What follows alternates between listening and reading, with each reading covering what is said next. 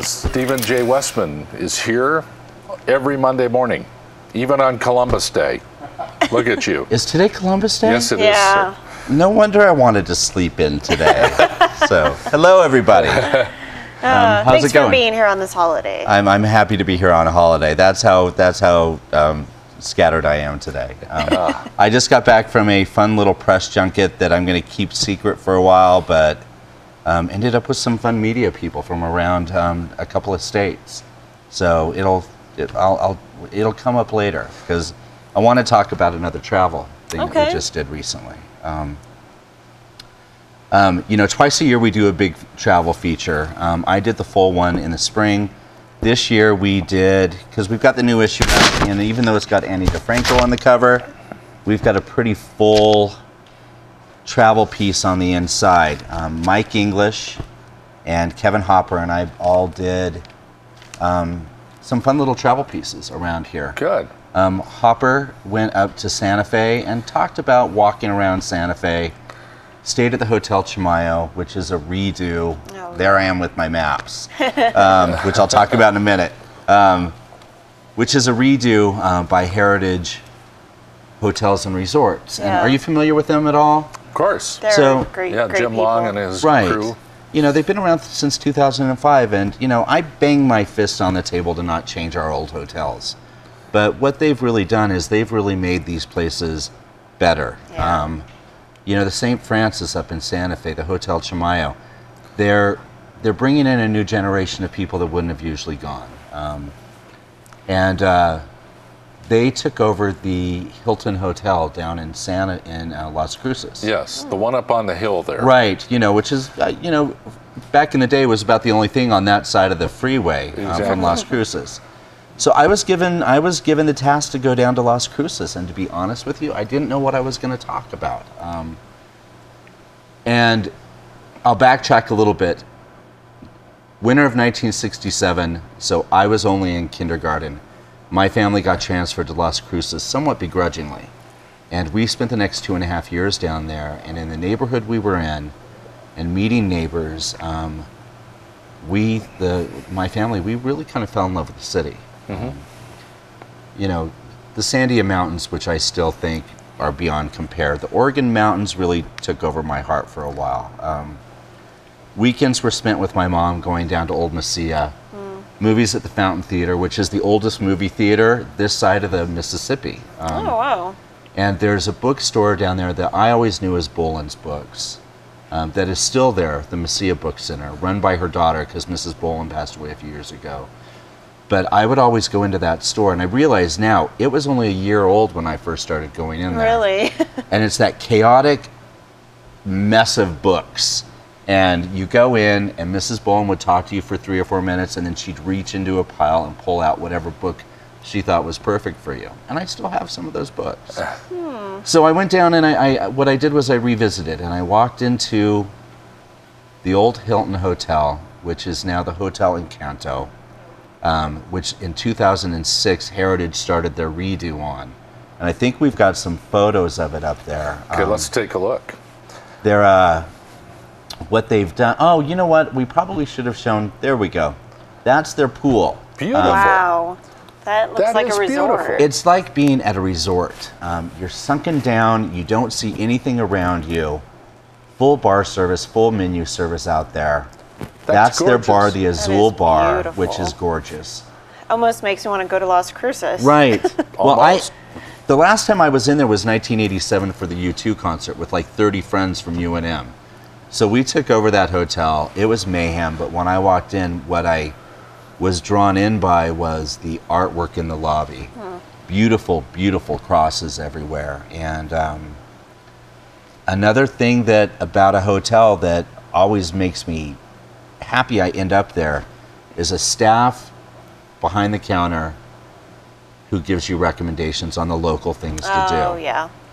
And that's what I trusted myself with. And there were a couple of folks there that, you know, really guided me well. And I said, you know, where should I go to eat? And I had in my mind where I wanted to go.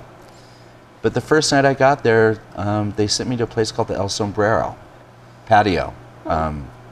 And I walked in and I realized, having been there as a kid, Oh, really? Yeah. Oh, that deja vu moment. Yeah, total deja vu Aw. moment. I didn't even realize it until I'm walking in the door, and the kid that took care of me, named Carl, used to work for Turtle Mountain Brewery up in Rio wow. Rancho, and he said, make sure you have a gordita because they don't make gorditas in Albuquerque like they do here. And so I had that flashback. The next morning, I ended up at Nellie's Cafe down by the train tracks, and I walked in there, and like the slow turn of the fan, everything was like this old neighborhood feel of a restaurant. And Josie, the server, walked up and she said, welcome back. And I didn't recognize her, but she actually recognized me from the last time I had been there, which was the late 80s. Oh my gosh. And as we discussed it, we found out we had been at the same elementary school together. I mean, we didn't know each other at that point, but Wow. she remembered me from almost 25 years ago. That is amazing. What a small world. Yeah. But you know, the food is great. I think the food has a different taste of the green chili, I think, down in Las Cruces than it does here. So yeah, it was great. And you know, I always want to find a local coffee house. So I ended up at a place called Milagro, which is right across from NMSU, which is still a gorgeous campus. So I ate well, and then I ended up at the local High Desert Brewery, which is hidden in a little neighborhood. Really good beer. If you don't know where you're going, you get completely lost, which is another thing. Do you all use Siri when you're driving or your smartphone to find? I use the Maps app sometimes. You do, yeah. So, you know, I'm kind of a map guy. They just showed that photo, my old iconic IQ photo where I'm holding a map because I love my maps. I like to have them folded out in the car. I like to save them where I've put the red dots on where I'm going to and what route and why I went off the highway here and went there. But in a city like Las Cruces, if I hadn't had that thing guiding me, I would have missed a few spots because you get a little bit lost. Do you guys go down there at all? Do you spend any time? I haven't been there in a while, but I like the town. It's great. It's great. The only time I go to Las Cruces is to watch the Lobos play. Right. Well, there you go. You know, and it's a gorgeous facility where they play. Yeah, it is. There's lots. You know, it's a town built on agriculture. I got in the car and I wanted to go through a place I remember going through, which was Stallman's pecan orchards. There's a chili field. So you're going down 28, and you're driving through these chili fields, the pecan orchards. Stallman's is now closed to the public. They don't do sell to the public. They only do wholesale, which was a bummer. But you take 28 and you end up at Chopey's Bar, which college kids know, the locals know. I think it's 1913 that the family started selling enchiladas out of their kitchen. We have a shot of it. There's your glasses. You go, yeah. That's going to be my new iconic thing. Steven was here. I leave my glasses and my hat on. I had to take my hat off the bar because I had to be respectful to Liz, where the is bartender. this again? This is Chopey's, and this is in La Mesa. So it's about 12 miles down 28 from Las Cruces. I had a beer, of course, some chips and salsa, and Liz, the bartender, and I chatted. There were people. The outside of the bar can sometimes look like a biker bar. You know that scene where Pee-wee pulls up to the bar? Yeah. And there's all those bikes out there? I'm glad they weren't there because I would have knocked them over. But the chili rellenos, and I like to get red chili on my chili rellenos, but they were also smothered with chili con queso. And crazy good food. You know, then the rest of the time, I went back to Mesilla Books. Mrs. Bolin is gone, but her daughter is still running the place. And Old Mesilla is a beautiful little plaza. But the museums there are really worth seeing. The Brannigan Cultural Center, which is down in the historic downtown district, one of the older buildings. But they directed me to what we're showing up here right now, which is the New Mexican Farm and Ranch Heritage Museum. I hear that's wonderful. Unbelievable. You know, and I think it was a spark in the mind of Bruce King, you know, who was the last of our good old boy governors. The only cowboy governor we ever had.